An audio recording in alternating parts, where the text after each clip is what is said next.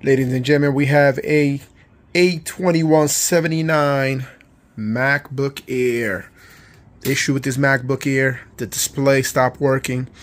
Before that, camera was having issues. So the display and the camera stopped working like 100%, right?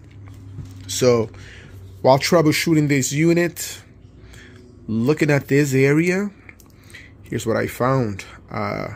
This cable right here, this T-Con, I think it's called, that goes for the display into the logic board, severed in two places, right here and also right here.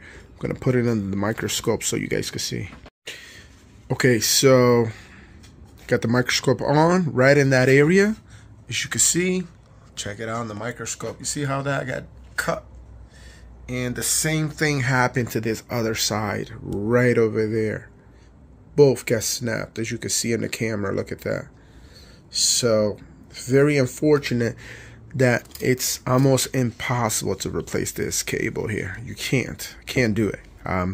You need to take the display out and do some serious soldering and desoldering, and you know what I mean, trying to put a new piece of this.